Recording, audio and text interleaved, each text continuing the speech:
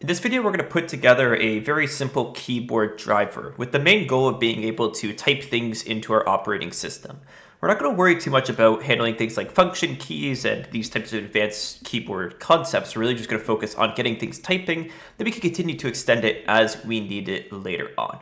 So let's jump right into it and see how we can set this up. So the first thing that I'll just note here is I have imported my printf function inside of this code. The reason why I did this is just so that I could show you some of the different things related to the keyboard setup as we're going through it. You don't necessarily need it, but I will have a link to this code in the description so you can pull it over if you would like. I'm going to go ahead and create a new file in here, which is going to be called keyboard.c, and I'll create another file called keyboard.h.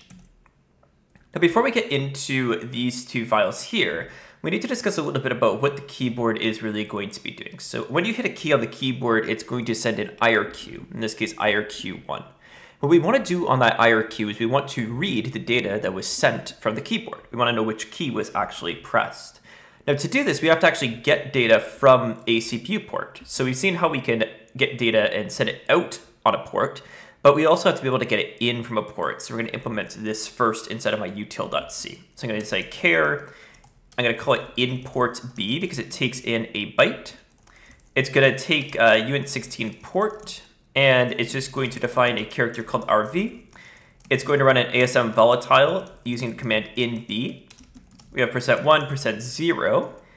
And basically, the first one here will be r equals a, which will be rv. This is the character that we're writing to.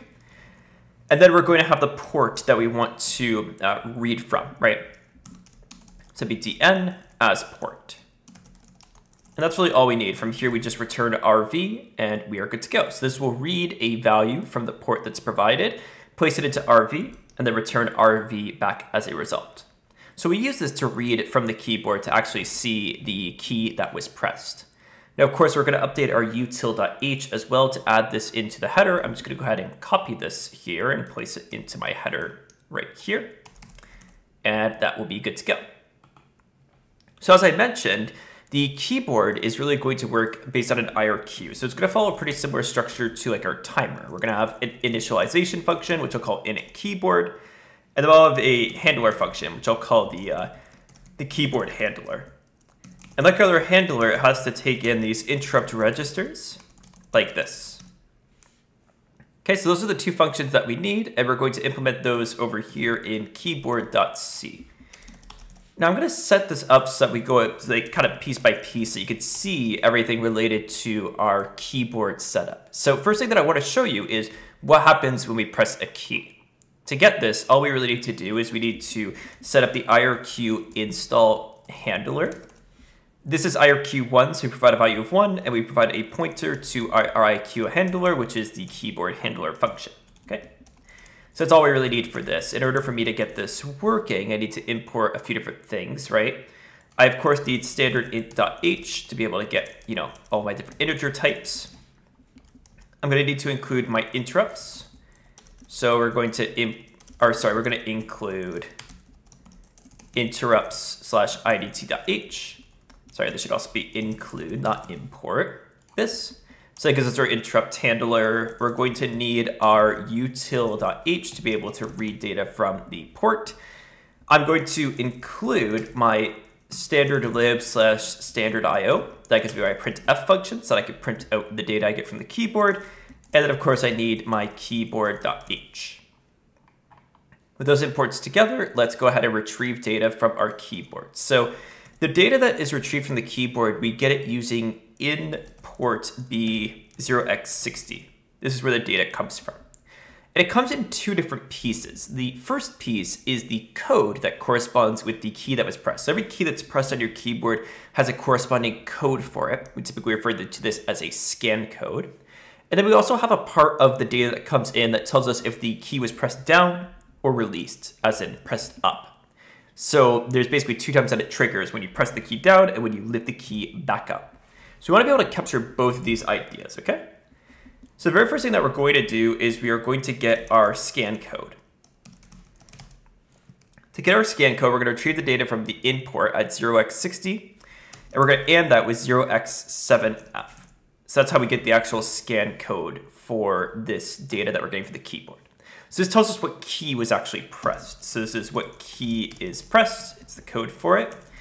And then we have this press, which I'm going to get again from import B60, and we AND it with 0x80.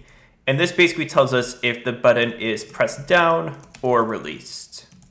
Basically, one value will be pressed down and one value will be released. And just to show you what that looks like, we're just going to print out those values. So I'm going to say scan code. We'll print them as integer values. And then we have press as %d as well. Okay. So those are the two values that we're going to work with here. And I'll just place them in here as well with scan code and press. Okay. So this is what we're going to print out, and we're just going to go ahead and run this and see what ends up happening. So first we'll go into our kernel and we'll initialize our keyboard. Okay. I'm going to have to, of course, include my keyboard here. And then right over in my make file, I'm going to make my keyboard files and get them into my binary. So we'll GCC with the C flags for our keyboard. Just like this. And then over here, we're just going to put it into the linker and we should be good to go. Let's go ahead and make this. Looks like everything went successfully, and then we will run this. Now let's take a look at what happens. If I press the A key, for instance, do you see that I get a scan code 30? So the key A is equal to 30. And you can see that when I press it down, it gives me a 0. And when I release it, it gives me a negative 128. So that's how we could tell if it was pressed down or if it was released. Okay. Now we can go through our keys one by one. So like escape is 1, and then 1 is 2, and then 3, 4, 5, 6, so on and so forth like that. It goes sequentially along the row of your keys. So this gives you an idea of how we could see each of the different keys that we have. Now we could press different keys to see, what codes they correspond with. I've gone through all of the work of sort of mapping these together, so you don't necessarily have to worry about this. But if you want to see, how we would figure out which code corresponds to which key, if you want to add in different key functions later on, you can just press on that key and it will tell you the code associated with it, doing things this way. So that's how we actually get data from the keyboard. Now let's interpret this data in a useful way. That is to take a look at the scan code and the press and determine what to do with it. The easiest way to do this is to use a switch. So we're going to do a switch based on the scan code, and we're going to have a variety of different cases that we're going to want to handle.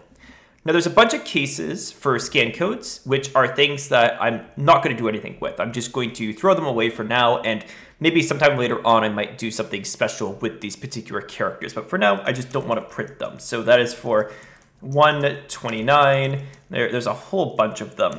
So it's 56, 59.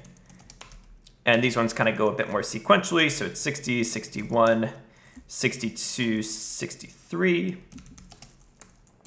Let me just type out the rest of these. So it's 64, 65, 66, 67, 68, and then it's 87 and 88.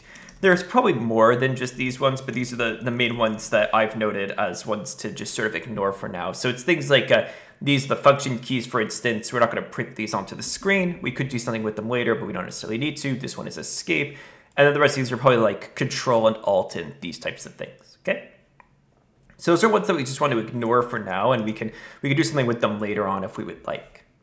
Now the next one that we need to handle that's special is 42. And 42 is the shift key.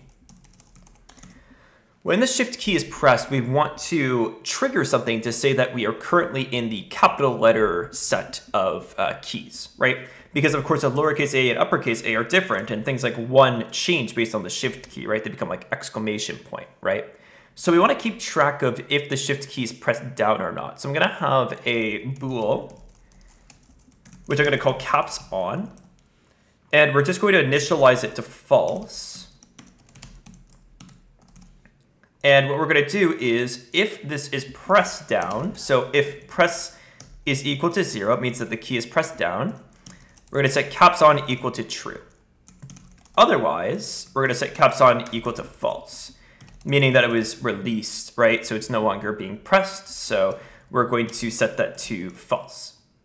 And that's all we really need to do for the shift key. We don't need to print anything. We just simply are going to, keep track of if the shift key has been pressed down or not. It's just kind of like a state, right? It's keeping track of the state to see if we have caps pressed down or not. Now, similarly, we also have the caps locks. Caps locks does something very similar, right? If it's pressed down, then we want to be writing in capital letters. Otherwise, we want to be writing in lowercase letters. But it's slightly different in the sense that we don't hold down the caps locks key, we just press it. So generally we could say, we'll keep track of if cap locks is currently on. It's another state that we can track here, so I'll call it bool caps lock.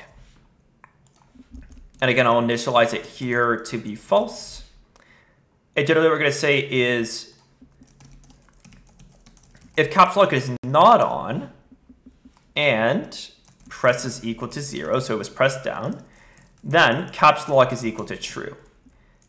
Otherwise, if caps lock is on and the press is equal to 0, then we're going to turn caps locks off. So basically we're just toggling it on or off depending on the state that it was currently in, right? So that's all we're really doing here. Now the final case here is our default case. This is for everything else, and all we're going to do is we're going to print them onto the screen. And we're going to print them when the key is pressed down. So press is equal to 0. And generally what we're going to do is we're going to have two different cases. We're going to say, if we're in capital letters, we're going to pick the capital version of the character. Otherwise, we're in lowercase letters, so we pick the lowercase version of that. So if we have caps on or caps lock, right, then we're going to print out the character from an array of uppercase based on the scan code. And we'll define this in a moment here. Otherwise, we're going to be printing from the lowercase of the scan code, okay? Now, how do we actually implement the uppercase and lowercase? So we're going to do that using arrays. And it's two arrays that are really quite large because they encompass a lot of different characters. I'm going to copy them over. And like I said before, I will have this code available, so you could just copy these over. You don't really need to type these out one by one, right? It's not really too valuable for you. So to save you some time, just go ahead and go into the code and just copy these two over. Now you can see here that the lowercases are mapped in a pretty consistent way, right? So remember, like escape scan code, for instance, is 1. So it's the first element, or element 1 rather, in this list. And we go 1, 2, 3, 4, and so on and so forth like this, and be increased sequentially. There's a bunch of codes that are unknown because they're not really mapped to anything. So we just set those to an unknown value. Now, similarly, the uppercase letters here are just the uppercase version. So you can see that they correspond 1 to 1. The 1 is simply an uppercase 1 or an exclamation point. You can see similar types of patterns with, like, for instance, QWERTY. The Q here corresponds to this lowercase q here. They're in the exact same indexes, just uppercase instead of lowercase. Now you might be asking, what about all these like special ones, like left shift, right shift? Where are we defining those? Well, we'll define them just above. We define them in a particular kind of way. And there are probably a lot of different ways to define these, but the way that I've seen commonly used is we set up just like a constant, and we set it equal to a value that is not currently being used, and typically that's just kind of like all Fs as a result like this. And then we just subtract 1 each time as we go down, just to make sure that each of these gets a unique sort of value. This is basically very similar to like an enumeration, right? And you could, do something like an enumeration like this, or you could do something like this here. And I do understand here that we could have just written this as like FFE like this. This also works. The compiler is probably just going to optimize it down into the constants anyway, so we don't really need to worry too much about that. You can do it like this, or you can write up the constant values. Doesn't really matter. One way or the other, it will still work, right? So this gives us values for each of these different setups here. So if we want to be like looking for a particular character, we could use these values to actually, retrieve those to make our code a little bit cleaner in terms of like, using like an enumeration type of idea rather than using like, scan codes or something like that. But like, both of those circumstances will work fine. So with this, we now have all of these up and rolling, it looks like. I noticed that I have like an extra comma here. I'll just remove those extra commas. Probably aren't really needed. And I think we cover all of our cases. So all of this is taken care of. There is one other thing that we're going to need to do. But what I'm going to do first is I'm just going to compile this and show you exactly what we've got. So I have a few small typos here that we'll just come through and fix.